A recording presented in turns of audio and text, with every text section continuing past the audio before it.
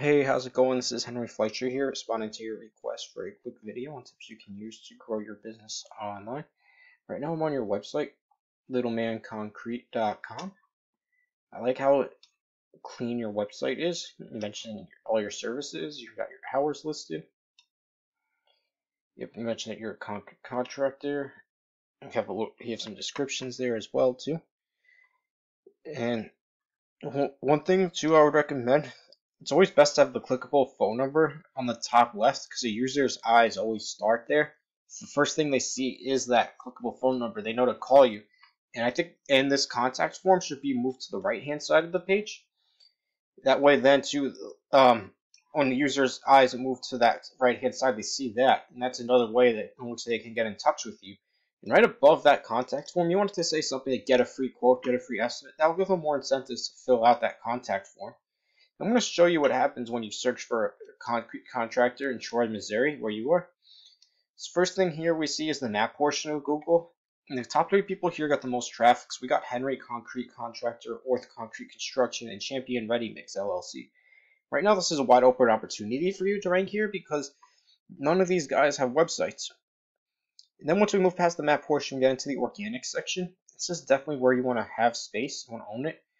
And it looks like g-pconcrete.com is the first local website. We're going to take a look into their site in a little bit.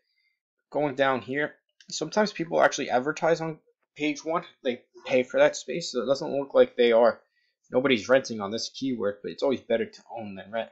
I'm going to show you some stats. Google search traffic on page 1 gets 91.5% of that traffic. When you leave page 1 and go 2 pages and up, the traffic is way significantly less than it was on page 1. So if you're nowhere to be found on page 1, it'll be much harder for people to find you on the search engine. And 47% of the time, people conduct a Google search. It's for a local business service, so there is missed opportunity there. But even when you're on page 1, the position you have is still really important. Not all traffic on page 1 is created equal. As you see here, like the first spot gets 32.5% of that traffic, the second spot gets 17.6%, then the third spot gets 11.4%. You see that very last spot, the 10th spot only gets 2.4% of that traffic. So it's key to have one of those top 3 organic listings. And then if you have a top 3 map listing to go along with it, you're going to be getting a lot of traffic coming your way. The more website visitors you get coming your way, they'll lead to more phone calls, and in turn, more phone calls will lead to more customers. With that extra revenue from the extra customers, you can use that to grow your business even further. So let's take a look at Flat Work Concrete. This is the first ranked local website. See here, they have a clean website. So it looks like, yeah, they mentioned they do basements, driveways, schedule free estimate. It looks like they got a lot of content on here. So some things that Google looks for when ranking a local business website is authoritative content. So you want to have between 1,000 to 1,500 words all about the services you provide. And then for each service page, you want to have between 500 to 750 words of authoritative content. You can even go past the 750 word range too. There's no such thing as too much. I'm going to take a look at one of your service pages, concrete repair. So yeah, it's good how you got words on here too, but yeah, as I mentioned too, the more words, the better. That'll help in the rankings. And another thing too, when you go into Google and you type in site : put in littlemanconcrete.com, it says here you got 7 pages on the search engine. So Google favors those websites with more web pages. So there's some ways you can add more pages. You can make a service page. You can have more service pages for like residential, commercial services. You can even do like stamped concrete as well as another one, maybe patios, like driveways if you work with that, steps, walkways. And you can also make blog articles too, describing all your thoughts and opinions on everything related to concrete. So Google likes people with a lot of valuable information. So if you think about it, if you type in a celebrity's name on a Google search, one of the first pages that pops up is their Wikipedia page. Wikipedia is at the top because they have so much information on the celebrity, whether it's their career, personal life, and all the details involving all of that. So if you So that's where the blog would help. And then you can make pages about each location you serve too. So not just Troy, but there's also maybe Fountain and Lakes, maybe New Truxton, Olney, Gamma, Foley, yeah, Winfield, 8 Packs, New Truxton, yeah, Montgomery City. Maybe you go all the way into St. Louis, O'Fallon, St. Peter's. There's a lot you could do there.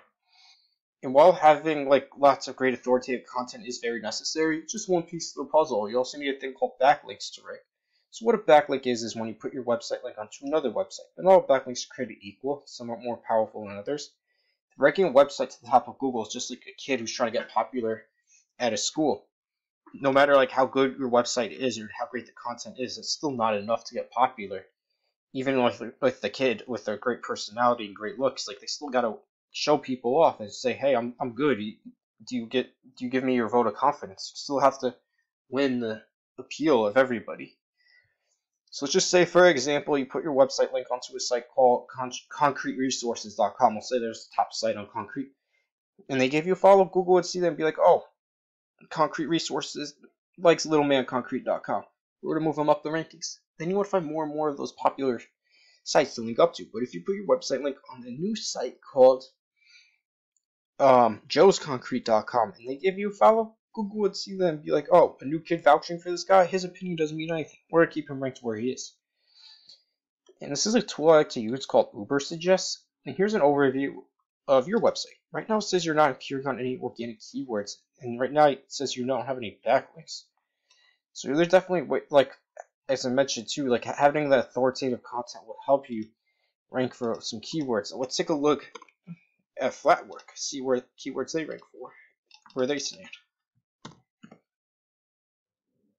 See, they appear on 128 organic keyword searches, and they have 173 backlinks.